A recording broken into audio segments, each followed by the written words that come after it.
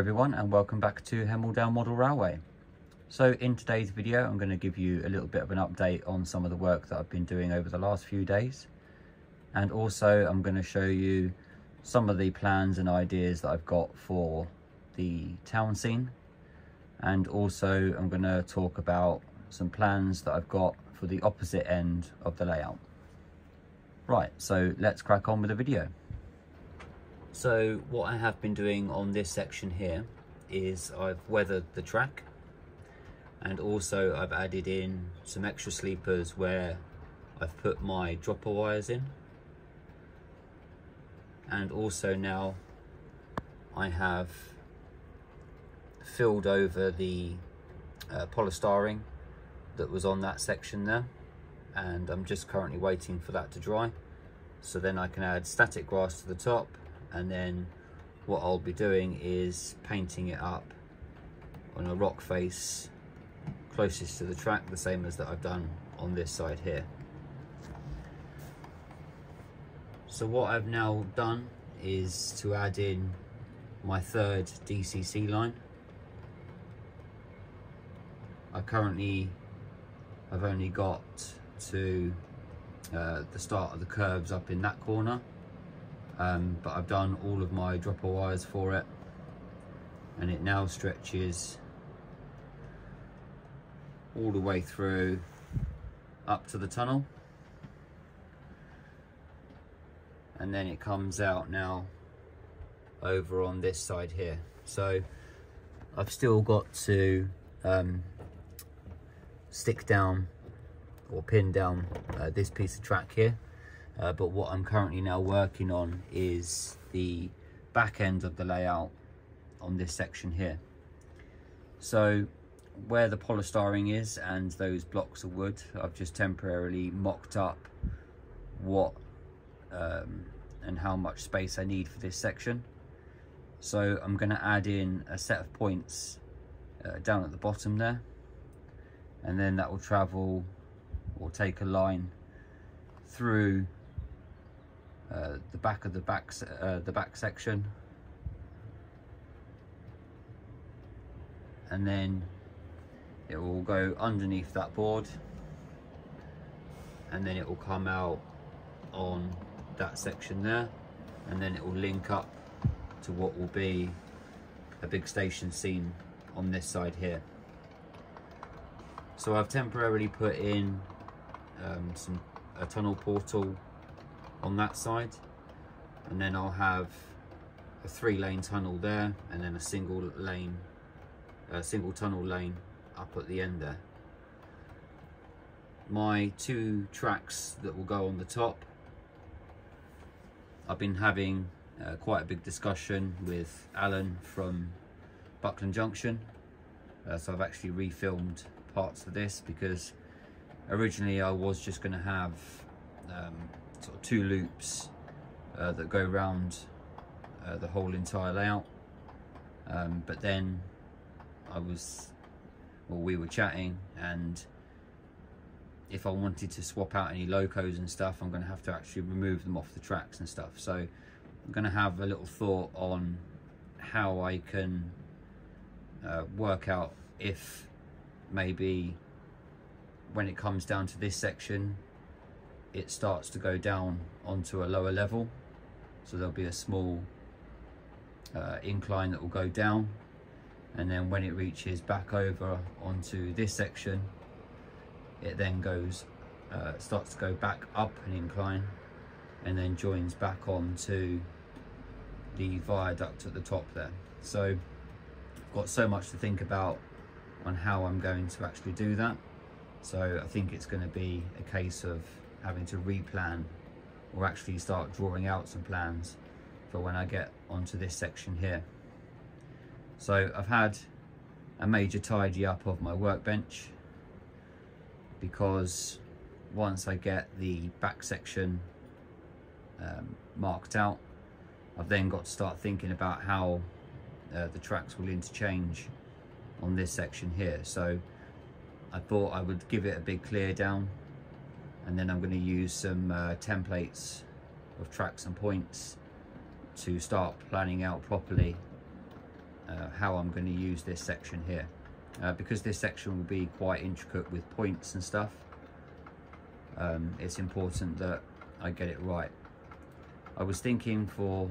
this section here, so this back half will be a more modern image depot, and then moving on to this side will be the housing for steam locos. So I'll have some steam loco engine sheds up on this section here, and then I'm going to stick with the main station in here,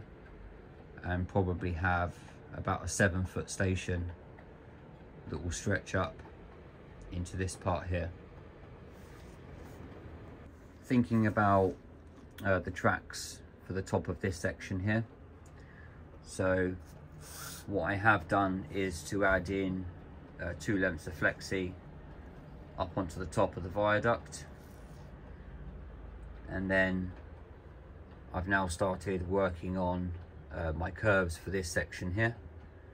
and how they will look and how much room I'll need on the board. And then in the corner here, I'm looking at having a little bit of an embankment with maybe some houses or shops or something in the distance. Then with this section here, so I need to make where this edge of the path here, I need to make another part of that bridge that will come over on that side, and then through here will be either a path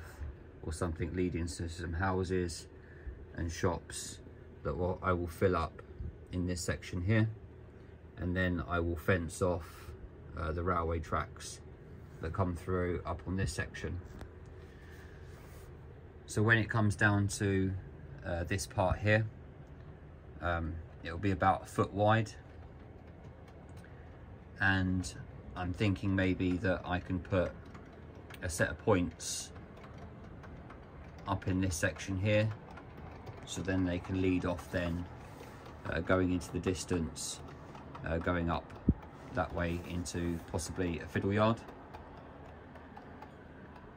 and then I'll have the main run down here. Like I say, I'm a little bit undecided on if I'll have an incline or not yet, but I definitely think that that's probably a good idea, that I could bring locos from this section here up onto the top line, and vice versa, so I can bring anything from the top line down to the bottom lines. I've then got to work out how I bring these 4 lines down into here. It's going to be quite tricky without having some sort of sharp bends, because I've only got an 8-foot space to play with on here. So definitely putting down some track plans and stuff will be a great idea. I'm possibly thinking of just having sets of points and crossovers that will come off these lines and then bring them down into this section here, and then I can reverse any modern image locos back up into these sections here. So yeah, so much to plan, and going to be quite complex. As for progress with the station, I'm still yet to light up those 2 lights there, and because I've been planning out spacing and stuff, and because that board is removable, what I'll do is probably stick down a lot of the contours and stuff while the board is detachable, and I could just kind of work on all the details over on the other side, and then when it's time to actually fix it into place, it'll be a complete board. For the platform surface, what I'm going to be doing is using some acrylic paints and sand just to give it a little bit of texture and weathering, and I'll be doing that in the next few weeks. And what I was also thinking of doing was adding a little bit of filler down the center of the tracks, just to give a little bit of texture and variation to the height of the tracks there. So there's not been a massive amount of progress on the layout. It's all about planning and just taking my time with it. And like I said previously, after having a bit of a conversation, it's thrown a lot more ideas into the mix. So I think it's time that I will sit down and maybe draw some plans of what I actually want to achieve and how the playability factor will come into being able to switch locos onto different tracks. So that's definitely something that I'm going to be thinking about very soon. I'm hoping that in February I should be able to have all of this top section done on the back here, and then my March project, and once it's warmed up a bit in here, will be then to start getting all of the work done on these boards here. So thank you for joining me on this update. The end of the video is just going to be a little bit of a running session of the locos that I have running at the moment, and I'll also show you some of the operation of the fourth running line that I've got currently going as well. So thanks for joining everyone, and I will speak to you all soon. Bye for now.